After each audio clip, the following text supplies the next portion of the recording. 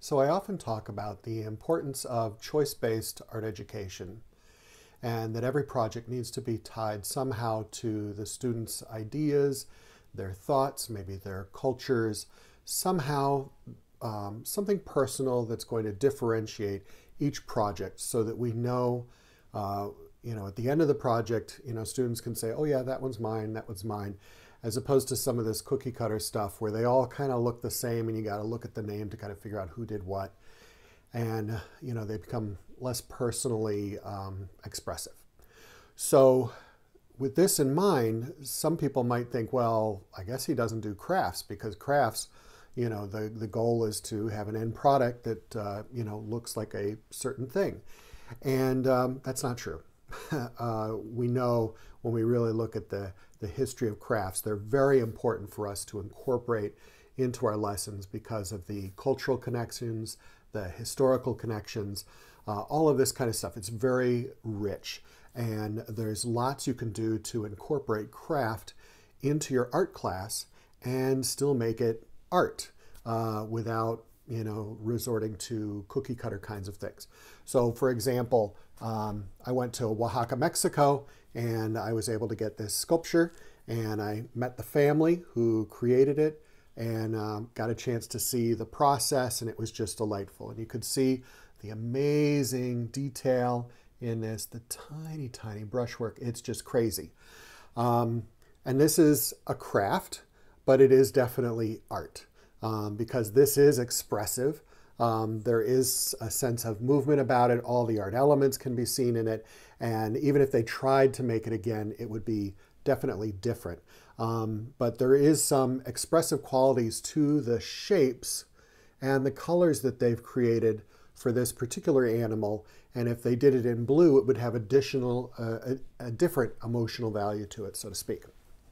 Another one I have is from in the Sahara Desert. I used to live in Egypt, and I went on a trip to the Siwa Oasis, and I got a wedding basket there.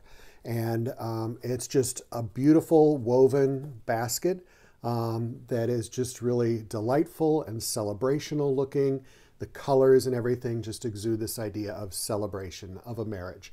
And it was supposed to hold, some of the gifts for the wedding, or maybe this one would be to hold bread, or, there were different purposes for each basket, but this is definitely a wedding basket, and they're kind of hard to come by, but, it's art in its own way.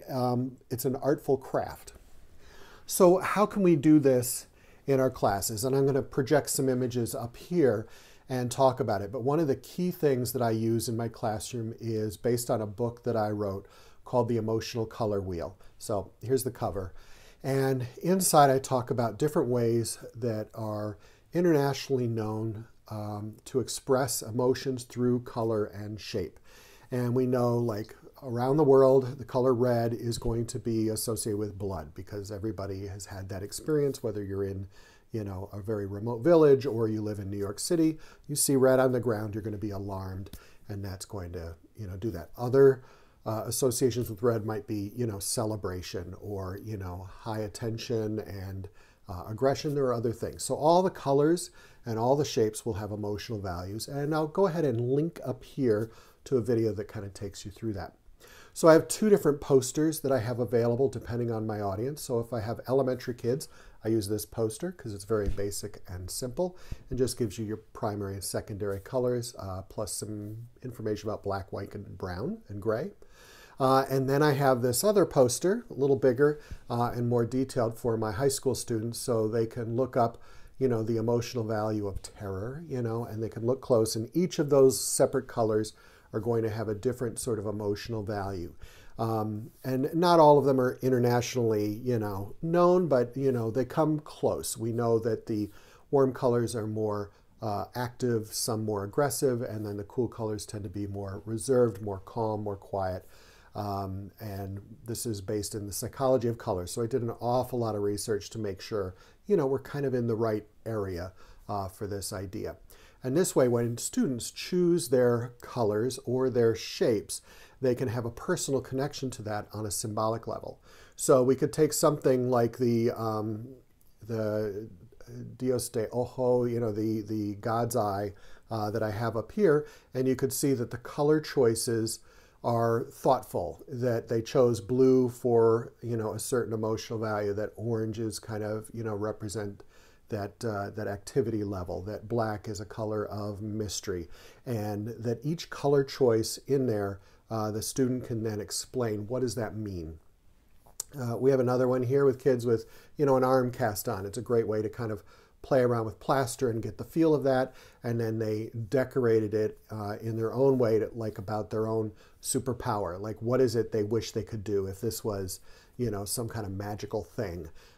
So everyone's going to have a different idea about what that would mean to them, so it is going to differentiate the projects. Origami is another thing that's very craft-oriented and actually very, converse thinking. You come up with the one product, like the origami bird.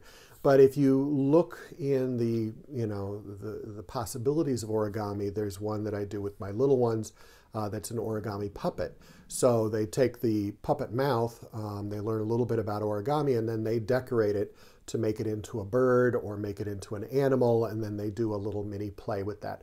So that can help differentiate them. So, with origami, usually it's, one kind of product, it's either right or wrong. This way, a very simple product can be done in many ways. And here you can see a group of children kind of posing with their puppets. I showed you my Alibricus example, and here's another one by a student. I don't have them do a particular animal. I have them try and pick an animal that they feel fits with their personality. Or if they're a little older, they can do a little research either on their phones or their devices to find out their cultural background, and then look up animals in that particular country or culture, and then choose an animal from that. So it has a deeper kind of cultural connection, which is really great. So here we have a zebra, and the patterns are going to be, again, speaking to that student's personality. They made specific choices. Sometimes we get silly in the art classroom, and I do this thing with my younger students, where we make aluminum foil hats, and we're trying to keep the aliens out of our brains. And what don't we want the aliens finding out? So the hat is supposed to help keep away them from knowing this particular thing about us. So their sculpture is supposed to speak to what they want to protect the aliens from knowing about. And each kid is going to interpret that in a very different way, and we have an awful lot of fun wearing our aluminum foil hats through the day and seeing how many people think we're a little nuts. Here's another one where I have lanterns, and we use the Asia connection with the paper lanterns, and what do they mean in that culture? And we're not trying to appropriate that culture. We don't do their patterns. We then have students, again, research their own culture, look up their own patterns, and then apply that to the lantern, and then we go ahead and put those on display. So it becomes this multicultural sort of focus thing with tissue paper on these simple lanterns. Another one is making the students bring in their item that is then going to be turned into a work of art. So we can see this concrete teddy bear. So I found this interesting project where you essentially turn the teddy bears inside out, fill them with concrete, and then we turn them into these expressive, zombie post-apocalyptic sculptures, and they have a lot of fun destroying their stuffed animals to kind of make this work. So I have this lesson and others of these on my blog at artedguru.com. Another one here, a puppet. So when we do puppetry, it's not a particular puppet I want them to do. Again, we can research their cultures or research their personalities. This the student artist in this one was actually a very tall young lady, so she decided that she was going to do a giraffe. And we used an old shirt, as part of the body. And then in the high school, we did this, and we had the students go do performances for the local elementary schools and anti-bullying and stuff like that. If you're going to do sewing, why not have fun sewing, items that are going to be, again, unique to the students. So here we have food items, and they created a stuffed animal of their favorite food, and I had some googly eyes that they were welcome to add on there. So you see 3 different students' interpretations of that. I gave them the basic ideas of, how do we sew, how do we put things together. I'd give some advice here and there about how, what form, might work best for what it is that they were creating, and we came up with some delightful stuff. Another unit that I do is bonsai trees. We explore what does, bonsai mean in history, and then we do these wire trees. And it's very easy for us to just kind of follow a formula and make a tree, but you can see that these are very expressive and personal. So we have one growing out of a book, and there are letters instead of leaves on the tree, and another one of a car, and we have kind of a tree with metallic leaves growing out of it. So each one of these had a personal message that was expressive, and the students at the end of this do a little writing assignment, about a half a page, explaining what it is that they created, and that goes on display along with their artwork when we put that out. So sometimes in ceramics, we're making a pot that a plant is going to go in. Maybe we've got some seeds available and stuff like that. And that can be, fun for the kids, but there's less room for maybe something expressive, maybe in the decoration or something. So I have students do pinch pot faces, and they do kind of this self-portrait thing, or they can kind of create a character. Here, my student made a zombie. And then the hair growing out of it, is obviously green, so it sort of fits in with that particular theme. So, you could tell the character of this student right away, just based on this. Another one I've done with clay is we do the anti-cup. And I only use clear glaze, white clay. We're not using all sorts of colors that we might have available in the studio. And they need to reinterpret a cup and pair it with something else that they feel, again, that they need to express. So we do a little pre-writing, think about different things. It could be, a memory. It could be a situation, in ways that we can interpret the shape now, or the form that we can be interpreting into a cup. So we have one that the student inverted the cup and decided to kind of make it into a tree-like form or a flower kind of form. Another one where they've reinterpreted it as kind of an echo. So we have a cup in a cup in a cup. So it has a surreal sort of connotation to it. And then this last one is a cup that doesn't really hold anything, that it's supposed to be actually holding a memory or a dream. So using these intertwined leaves, it creates the form of a cup, though it's not actually a functional cup. So all of these are going to be kind of expressive and personal and different. And that's how I, judge success to, part of the success of my project is that every student has something different and that they're all personally expressive in some way. This next one is another clay one. You can see the student here holding a bell that he created. It was in memorial to his father who had passed away earlier. He wasn't really able to express that in any other way through his other classes. So we do these memorial bells. And the bell is to either memorialize somebody who has passed away or a historical figure who has passed away. I've also reinterpreted this as a bell to ring when you reach an achievement. So students can create a bell in the shape of something they're hoping to achieve, or a symbol of something they hope to achieve, and then you ring it when you hit that achievement. Here's another one, another memorial bell. So you can tell that they're, obviously going to be very personal. The student, because it is something important to them, is going to take their time and really pour themselves into the work. Another one is, we've done these little paper mache birds. I actually use the magic clay kind of stuff. It's that air dry clay, and we just do like a little banana form or a teardrop form. And then we put some paper mache over top of that. And then they have to think about their own personal attributes and then how we can interpret that for these birds. So I have an example of some that are just birds that are very crafty. They're cute, but there's no personal expression involved in them. And then we have this group where the students had to put their own physical attributes and their own talents into it. So like this particular bird is really tall. So it's a student who was taller and loves to run. So we see that coming through. The beak is kind of big, so they're a talker.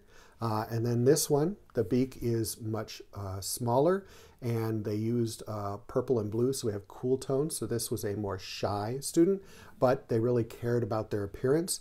So they were really careful about their hair, so they decided to really enhance the plumage on the top of the head. So we get a little bit of a feeling of the student because we're adding in that personality. A lot of times it's kind of fun to do the old put some ink down on the paper and you blow it with a straw and you get some things and you turn that into something, and that's fine. You will come up with very diverse results, but sometimes we do it like this, where we do a portrait and then we blow watercolors. Sometimes if the person is really active, we can have the watercolors just kind of shoot out in all directions.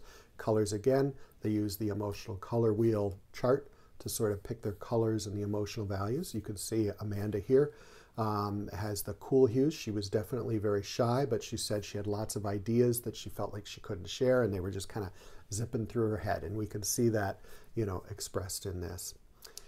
It's kind of common to do this thing where we explore Jackson Pollock and we go outside and we kind of splatter some paint. I'm not sure that I see as much value in that. If maybe perhaps the children are looking up their colors and then using the colors to splash with and then kind of talking about it. If they're very active, you can have very active splashes. If they're more controlled, maybe they do more drips. There are ways to kind of connect that way. Sometimes it's fun to just go out and splash paint and then use that canvas to create things that you need. So here these two girls were just, they wanted to have bags to kind of carry around all their stuff. I had some of the gentlemen make wallets, so we incorporated our sewing skills, and there were lots of different products made from the canvas that we created outside as a group. So that was kind of fun, and each one made a product that they wanted, you know, based on sewing. And I think we did the stuffed animals before this so that they had some experience with sewing, so they had more choices in this particular one. Here we have a dream catcher by another student, and in the middle it's the thing that they want to catch. Like, we know that the dream catcher, the idea is that it catches your bad dreams, so they put bait in the middle of it. So what is their particular fear? So they figured out a symbol for that, put it into the middle so that the fear would go in and get caught by it. And then the colors on the outside were again used from the emotional color wheel, and colors that were expressive about their personalities and, you know, the good things that they wanted to have, or to bring in the good dreams around that. The bad dreams get caught in the middle. So again, we're having those personal connections in the choices that they're making. And here you can see some of those God's eye weavings. And again, the colors and shapes for each one represent something unique and individual to that particular student. So I totally believe in exploring craft, but I like to do it in a way that in some way students will have diverse results at the end. If we're all doing the same kind of thing and the products at the end look the same and the kids have to look for their name to know which one is theirs, I feel like there's a problem with that, and that I need to reimagine it. So using some of your own creativity, hopefully you can come up with ways to figure out how to do a project that has diverse results and is maybe more artful for an art class. If you found this helpful, go ahead and subscribe below, hit that like button, and check out some of my other videos in this playlist. Thank you very much.